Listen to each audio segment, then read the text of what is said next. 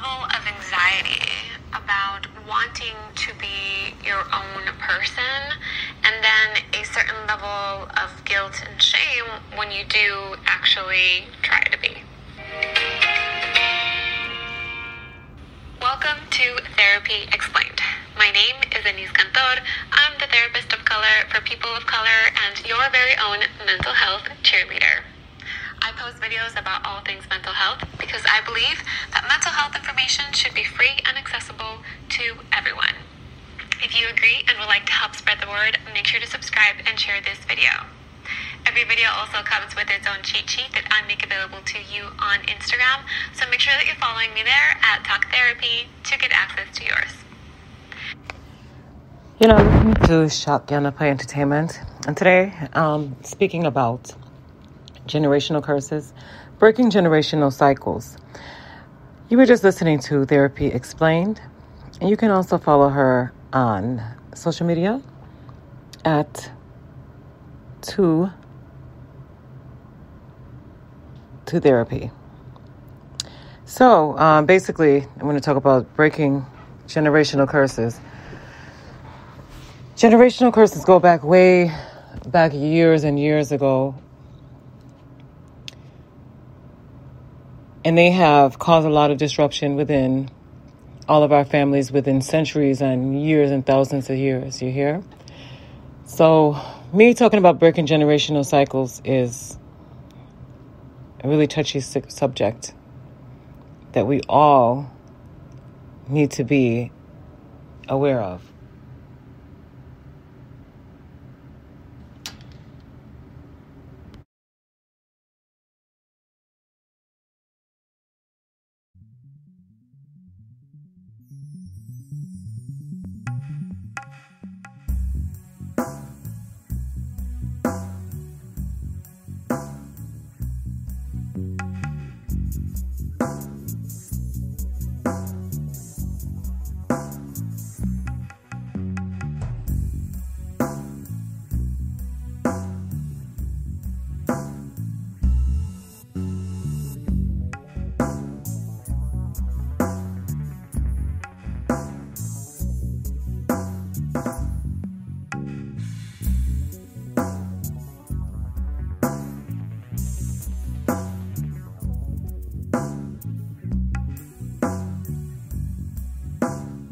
Okay, just had to warm up a little bit. Thank you for tuning in. Today, we're talking about generational curses. I am your host, Shakamanda Gomez.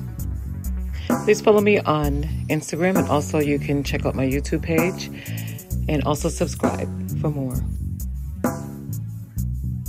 What is a generational curse? According to the Gospel Coalition, a generational curse describes as cumulative effect on a person or things that our ancestors have done, believed, or practiced in the past, and the consequences of an ancestor's actions, beliefs, and sins were passed down to the next generation.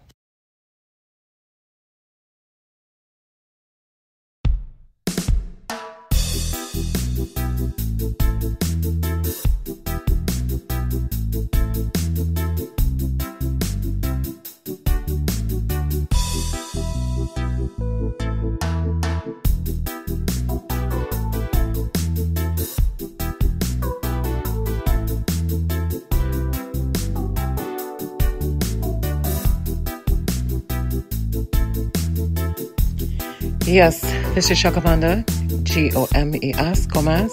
Thank you for tuning in. I really appreciate everyone. Yes, so our families have the greatest influence on our development as we're growing up, including the development of our patterns of sin. Some people even assert that family or generational curses are passed down along generational lines. This belief comes from an Old Testament passage which says that God punishes the children and their children for sins of the fathers to the third and fourth generations, which is in Exodus 34, verses 7.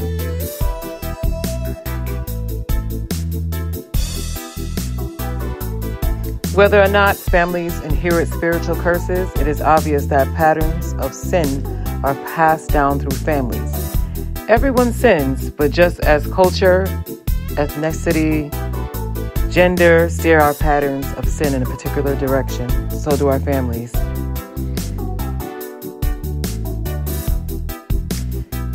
And no matter what, we inherit some of those traits and many of those traits in preference from our parents that always aren't a positive influence on ourselves or others. When we acquire a sinful habit or belief that negatively affects our lives or those around us, this is known as a generational curse. It is a shadow side of behavior passed down through the generations, but it's possible to break the cycle of suffering.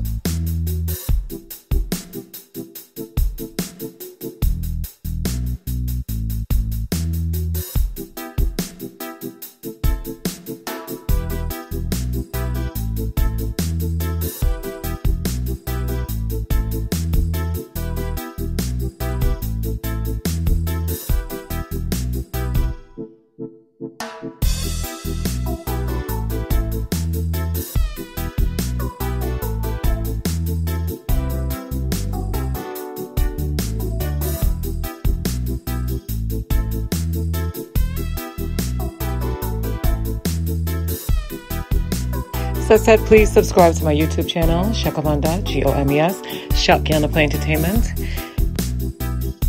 And for everyone who is stepping in on the conversation, we are speaking about generational curses.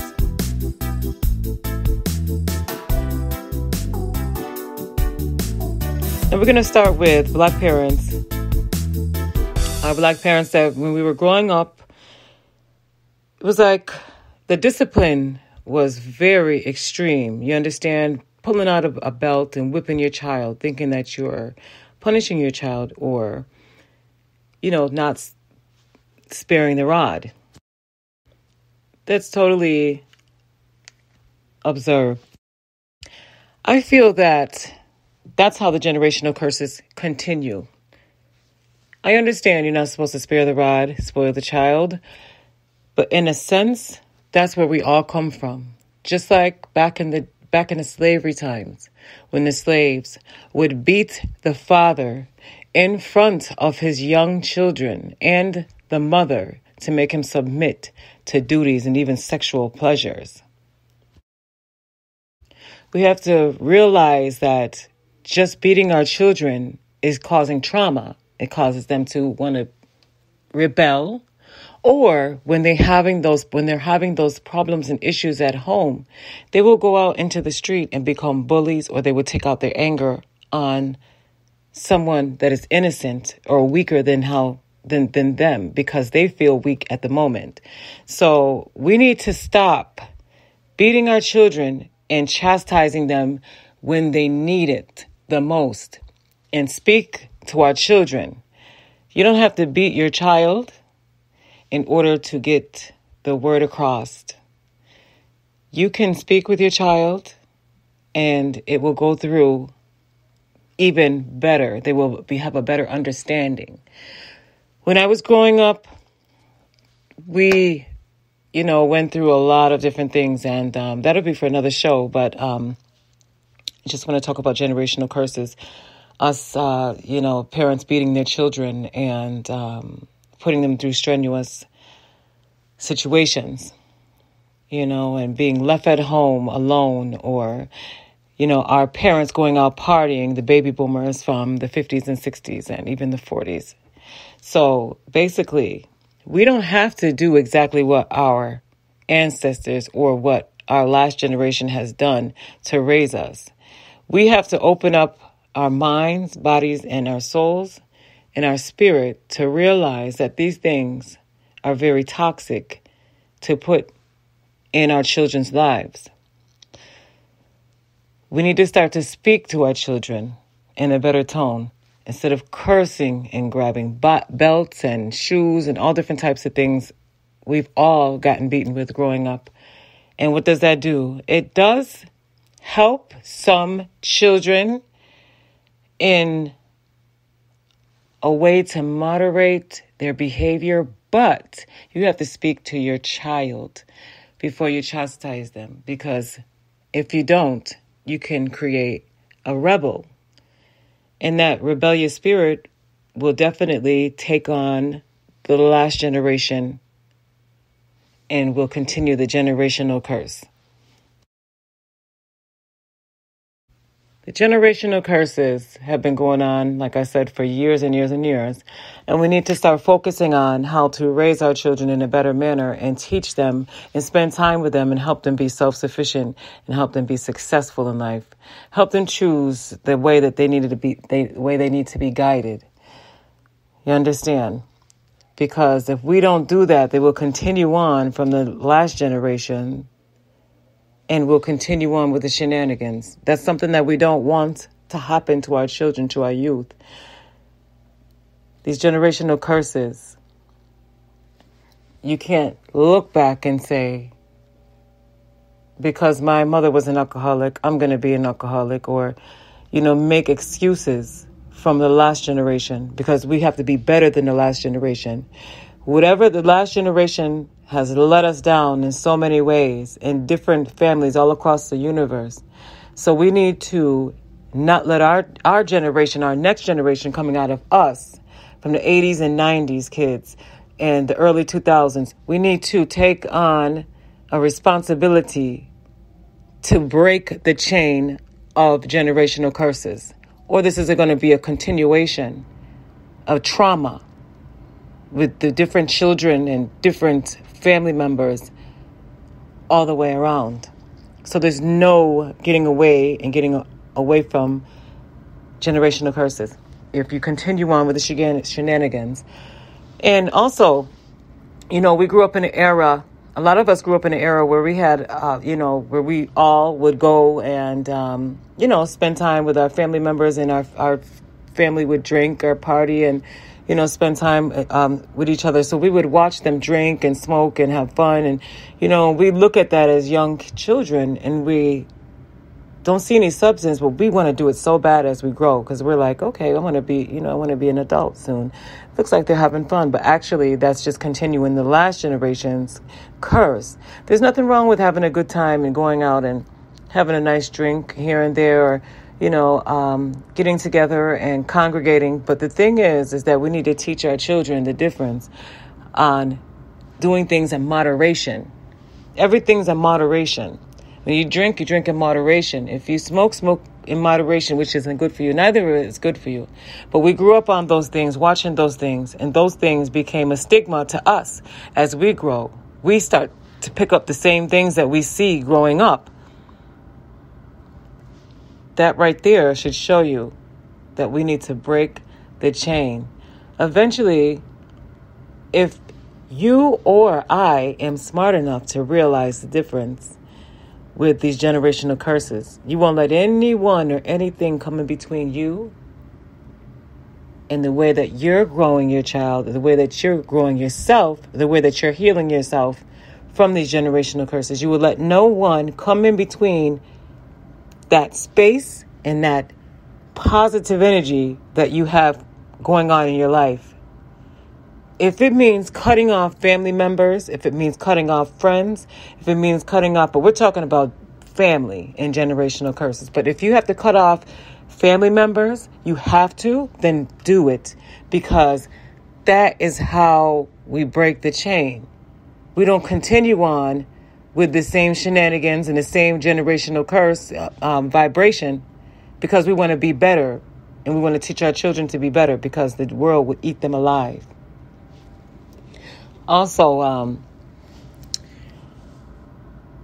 I notice that in a lot of families worldwide, that a lot of parents don't have patience. The thing is, if you have more patience and you have more love in your heart and not, trying to be so overly frustrated when it comes to dealing with everyday issues and everyday problems or everyday recreation, we have to learn how to separate some things from others. You understand what I'm saying? So in order to break generational curses, we don't have to pick up a belt the same way that our parents did. what happened, it might have helped us in the long term, but on the other hand, it was traumatizing to be beaten with a belt and not really spoke to on what you did wrong. So all you feel is pain and sadness in your heart. And that's generational curses starting all over again.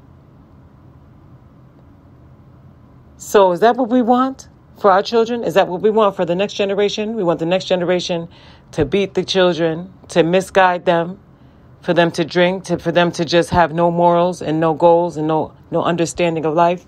I think not. This thing has gotten way out of control. And sometimes also I've seen situations where children were adopted into another family, and say the mother is a drug addict, and then a child is adopted into another family and doesn't grow with the mother and can still turn out to be a drug addict just like the mother without even living with it, because it's a generational curse, generational vibrations that are passed on from one soul and one spirit to the other. But it's a fight. When we know right from wrong, and not just knowing right from wrong, but when we are conscious and we know better, then there's no excuse for us doing our jobs as parents, even as a life coach or,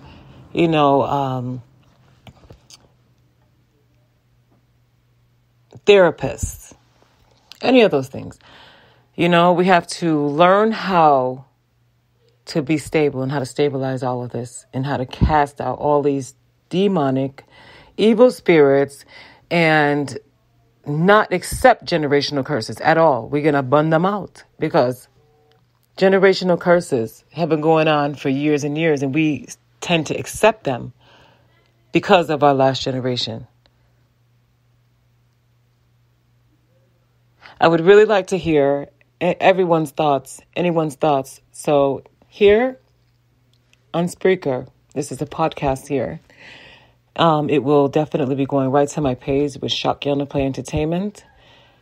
You can also find me on Facebook, Shakamanda, Gomes, spelled with a C, Shaka, and just follow on the journey, because this definitely is a big problem in our society, in where we're living now, and in the times that we're in. We really need to step our game up, because if we don't, our children are going to follow in the footsteps of maybe the generation 3 or 4 times before us. You understand? So we have to make sure that they come out to be much better than we came out.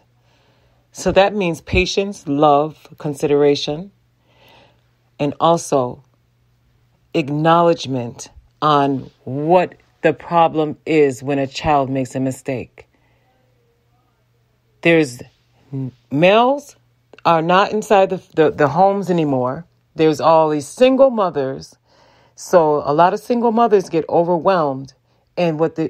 They just run to beat their children because they're frustrated and they don't know how to deal with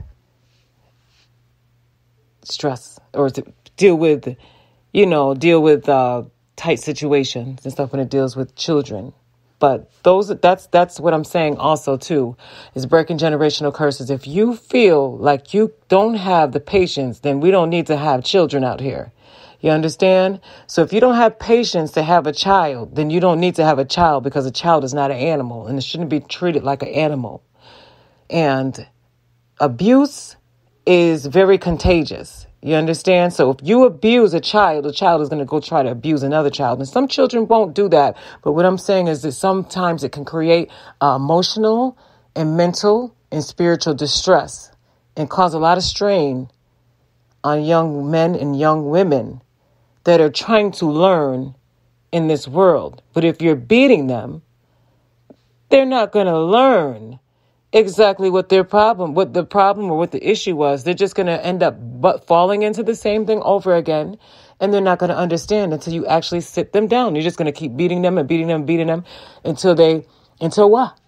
Just like the slave master used to beat the black men that were on the plantation in front of their families. No, we need to change this. That's where it all started. And it's the Willie Lynch letter also that we'll talk about on another show. Has a lot to do with it. Training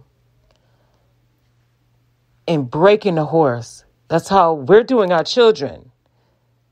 And I don't think it's cute at all. It really breaks my heart because these children are developing these beautiful minds and these beautiful souls, and they're lost. And when they're being raised, we need to teach them awareness and talk to them about things instead of beating them.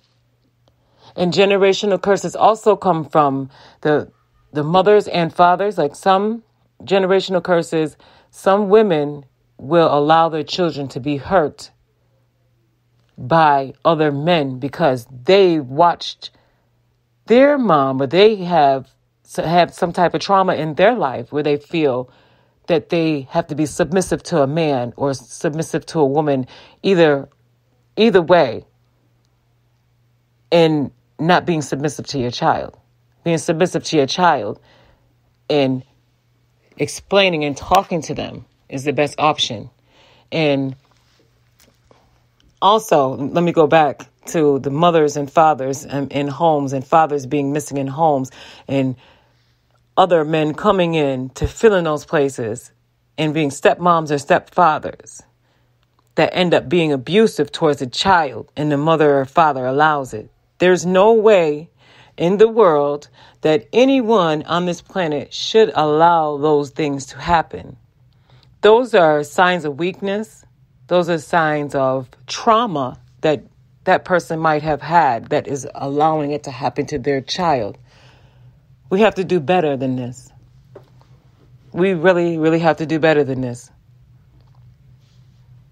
Trauma is always going to be there, but there's also a healing that you can use also. You can heal from those things. Those things don't stick with you forever.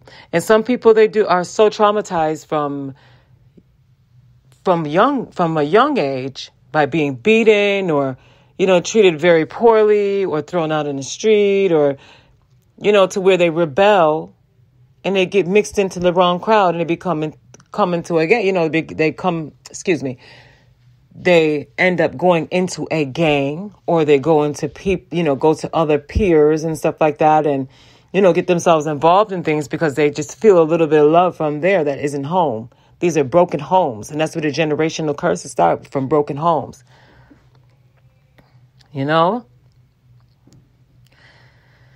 So there's also, I want to read this to you all as well. There's a book. It's called Spare the Kids: Why Whipping Children Won't Save Black America. Okay? It's a drawing conclusion and considerable attention to everything, to these generational curses. All right? And I want you to check it out because it's very, very interesting. So the woman's name is Stacey Patton. She's a survivor of childhood whoopings that left her with long life physical and mental scars and a history of foster care. So Patton argues that the use of whipping by Black parents is a legacy of slavery. She found no evidence that West African civilizations employed the type of ritualistic physical punishment that is practiced by some Black parents today. So go check that out if you have a chance. All right, go check that book out. It's called Whipping of Black Kids to the Days of Slavery and Spare the Kids by Marie K. Cohen. But the author is Stacey Patton. All right, she was from Morgan State University. She's a journal. She does journalism. She's a professor of journalism. Yes, definitely. So I really have a problem with when I walk inside of a store and I see a child go the wrong way and I see a mother slap the bejesus out of their child because they've stepped out of order. I mean, come on. We don't need to do so much to our children. We can just teach them and nurture them and love them. That's what our hands are for. Our hands are for loving. They're not for whipping and beating. You have to spank your child, but there's a limit. You understand? Of punishment. And also, you ever hear the term, this is going to hurt me when it's going to hurt you? Yeah, I think we've all heard that. Not good. Okay, so I want to read you guys something else too. So, a woman here, this is Stacy Patton again. Excuse me.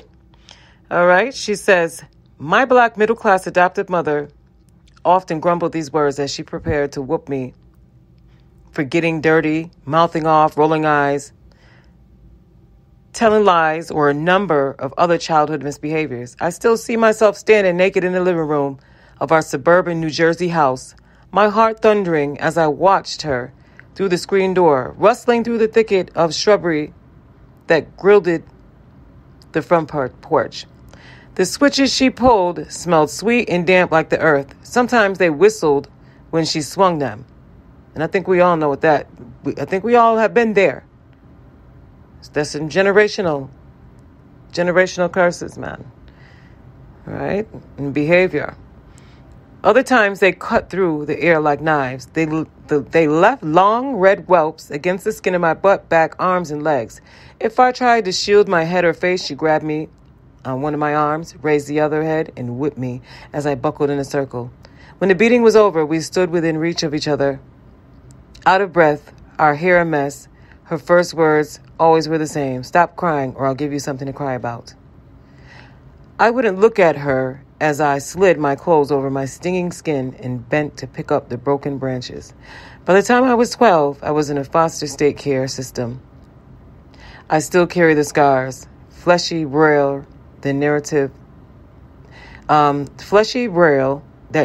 the story of my childhood. It is a common one. Unfortunately, my adoptive mother and generations of black parents like her honestly believe that whipping children is a pillar of responsibility of black parenting. Today, black parents are still about twice as likely as white and Latino families to use corporal punishment on their children. I've heard many black people attribute their successes or the fact that they weren't in jail, on drugs, or dead to the beatings they received as children. But if whipping children kept black people out of prison or safe from abusive cops, there would be no mass incarceration or police brutality. If beatings were a success, black people would be ruling the world. After spending years in therapy, studying the history of corporal punishment, and writing a doctoral dissertation on the well-orchestrated matrix of Jim Crow oppression that trapped black children at every developmental milestone, I now have a better understanding of why my adoptive mother punished me the way she did. Before white America was enslaved, millions of Africans, whippings were not a parenting tool embraced by my ancestors. In fact, there is no evidence that ritualistically physical punishment of children existed in pre-colonial West African cultures, where children were viewed as sacred and purer than adults, and sometimes even as reincarnated ancestors from gods. It is a European idea that children are born in sin and should have the devil beaten out of them, a rod of correction, that brutality cascaded over the cultures through slavery, colonism, and religious indoctrination. See what I mean? So that's what I mean. It should not be surprising then that American slaves who endured trauma of their own beatings inherited their oppressors' violence, and for centuries passed down these parenting beliefs. This is one of the saddest untold stories in history. The way in which the victims of racism and oppression and violence have hurt the bodies of our own children in an effort to protect them from a hostile society. It's crazy. So we definitely need to do better when it comes down to our children, raising our children. You don't have to put your hands up to your child and beat them in order to teach them. All it's doing is just creating space for them in prison, creating space for them in the jail cells, creating tension when they go out into the world around other children. Is creating hostility and sadness. So when these things happen, it's hard for some of these young people that turn into adults to actually erase these feelings or erase this hideous, it's just so sad, because I personally can say I grew up as a child that endured a lot of those things as well. And I went through a rebellious stage, and we all go through a rebellious stage, but it was a real rebellious stage. And it also caused a lot of grief and stress and strain growing up, because I didn't understand what I was being whipped for, because I wasn't explained to what I was whipped for. So I would do it over and over again. When you're young, you're going to keep doing the same thing over. You're going to keep repeating the process over and over, especially if someone hasn't sat down and spoke to you and said, hey, I don't want you to do this. Like, let's say perhaps you tell your child, do not go into my refrigerator. Do not go into the refrigerator and grab that soda. That's for later, such and such and such a. So then you come back from a long day or whatever. You go into your refrigerator and you see half of it's gone. You just grab a belt and you just go whip your child and say, what did I tell you about drinking that, or, drinking that soda, or whatever the case may be. Instead of explaining or talking and saying, okay, you know what? Let me tell you something. You can raise your voice. You can really raise your voice and look at your child, and you can also intimidate them to get them to understand exactly what you're saying. You understand? You don't have to put your hands on your child and beat the blood out of your child in order for them to understand what they did was wrong. They know they were wrong. So what you can do is you can use punishment. Take something that they really like away from them, or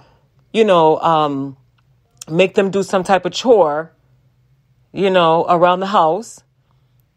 And if they do it again, then you can give them repercussions and put them on punishment. You don't always have to put your hands on your child. That is abuse. That's totally out of this world. Yes, we all have spanked our children here and there. And I understand that, because that's part of growing pains. But that's the thing, growing pains. There's too much pain in our families, in our generations, and it won't stop, and it keeps continuing. We have to learn when it's supposed to stop. You understand? And we all have to do this together, because if there can be a million people, say 1 million people here, and 50% of them have not whipped their hands. They practice, punishment or whatever. Then you have another half that can make the wrong decisions, and then they're wild. We all have to work together within one unit to raise these children. Because what's gonna happen is there's gonna be a clash, because there's gonna be a lot of hurt and pain, and a lot of children that are out there ready to hurt innocent, and they turn into adults. They turn into killers and murderers, and they become abusive, or they inflict pain on others because of the pain that they've endured in their life, and they don't know how to get away from it. So they stick with it when they become adults.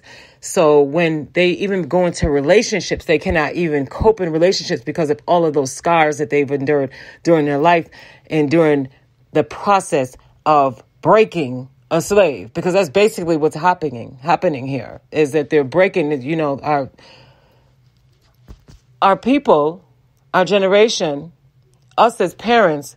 We don't need to break our children like the black men were beaten and broken back in the slavery days. So if we turning that around and put it on our own kids, guess what's going to happen? It's going to make them rebellious. Some it does do good for, because we have some parents that do sit down and they speak with their children in the right manner, and they let them know, hey, you know what? This is what's going on, and this is going to be your punishment today. I told you not to do this, and I told you, and just basically kind of explain to them. And like I said, take something away from them and, just try to find another alternative of punishment instead of beating and hurting our children. We have to stop hurting our children, and we need to start protecting them more. All right? It's not working by beating our children. It's not. And worse, it really, really, really gives the slave master's logic that it's the slave master's logic in your brain that you have to hit your child in order to comply, for them to comply. You understand? We need to stop teaching children that obedience is their greatest virtue, especially when we brace for the possibility of more systematic racial devastation. We need young people who push boundaries and become the kinds of adults who will not let themselves be victimized. You understand?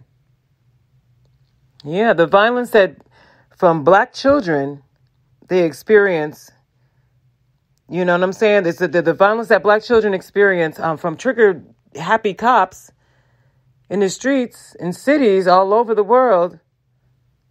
It's because the home is interconnected to that situation. And it's all strange, and it's bitter fruit from the same tree. I just ask that the Black parents stop abusing your children, stop assisting in devaluing our children. Okay? Instead, we must make Black childhood the antidote to centuries of racism. It's been centuries and centuries. What are we beating our children for? What do we have these generational curses continue on from one generation to the next generation to the next generation? When are we going to stop this? And some parents who can't hold it together and they lose their patience, you might need to get some counseling, because that's what I'm saying is a lot of parents who know that they don't have the pay. A lot of people, before they become adults, we know right from wrong. So when you have children, you bring children into this world, you have to bring them into this world to teach them, patience, love, and to be stabilized and to be successful and smart, and independent and self-sufficient. It's not about beating your child. You're going to beat your child like a runaway slave. You understand? Literally. And expect for your child to listen, to grow up and have great morals. That child is going to be traumatized. Even as an adult, you still feel trauma because it's something you can't come away from, because those are your golden years growing up. So when a mother isn't paying attention to their child and allowing their child to be abused by another person that's in the house, or a father allowing the same thing to happen to the children in their house and allowing abuse from a mother, either or it goes, it's wrong, because that's a generational curse. Those are still putting generational vibration on these children. These children didn't ask to be here, but we have to do the best that we can to make sure that we nurture them. Beating them is like the easy way out. That's you being frustrated and not being able to handle yourself emotionally and spiritually to deal with your child, to explain and talk to them about what's right and what's wrong. You understand? Yeah, man. So you just have to we have to kick all of this negative energy. We have to kick these generational curses out, and we don't accept them just because someone else's, say if your father was a big boss or some big drug dealer or something like that, and you grow up around that environment, you're going to grow up around that environment wanting to do the same thing because this was embedded in you, because this is what they put in you. Just like if you are around negative energy growing up, you're going to grow up with negative energy the same way and bring that into your generation of children in the way how you grow. But if you know right from wrong and you've been through generational curses and you've seen all these things happen and you didn't keep your eyes open, and then you just go and get frustrated and lose your mind and just kind of lose it and just whip your children and, don't spend time with them and try to tell them exactly what the problem is, you're just creating more space for the prison system to lock them up and also for more prison space and jail space for them so that they can get locked up for beating on someone else because they're very upset about them being abused at home. Everything starts at home. Everything starts within you and to give to your child to benefit from that. And also, us as adults, we need to kick the generational curses away because our children watch us. And everything we do, everything we say. And if they see no substance around them, they're not going to have substance when they grow up. If they see someone smoking cigarettes, they might pick up a cigarette one day because they've seen it in their face because these are influential things that's been around them. So we need to definitely open up our eyes and realize that we are beating our black children further into the legacy of slavery. It's crazy. So, I just need you all to go check out this book by Stacey Patton. Okay? Whooping Children Won't Save Black America or outside of America as well. We need to stop having sexified things around our children and stop allowing our children to be abused emotionally, mentally, physically, and spiritually. Because guess what? They're going to pass on those same traits, however you raise them, onto the next generation. And in the world that we're living in right now, we need more stability than ever. Way more stability than ever. So,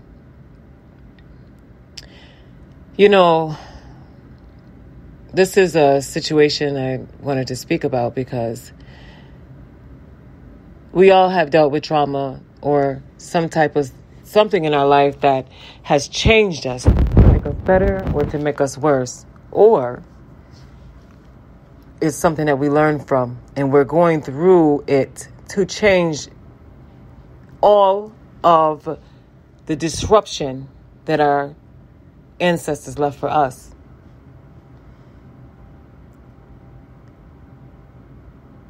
We definitely have some work to do. So this is Shakamanda Gomez, Black Star Radio, Shotgun Play Entertainment. Please subscribe to my YouTube channel. That is Shotgun Play Entertainment. And also, I just want to thank everyone who has taken the time out to listen to this podcast. And be on the lookout because we have a lot more to talk about. We're going to talk about generational curses part 2 when it comes down to the emotional abuse or bringing a lot of different or women. Basically, what I'm gonna do is the next show is gonna be generational curses part 2. It's gonna be about parents, more so mothers, who allow a lot of men to come into their homes, and the children end up being abused and things like that. So if anyone has any thoughts or comments on any shows, anything, upcoming shows, or upcoming podcasts that would be great to talk about, please let me know. I hope everyone has enjoyed this conversation. And remember, we cannot change our children by beating them. We can only change them by helping them learn and nurturing them to be more stable and giving them more love and security. We have to protect our children. We have to make sure that they're vigilant at all times of their surroundings. Yes, Jano. God bless everyone. I hope you have a blessed weekend that's coming. And I love Aluna. Thank you.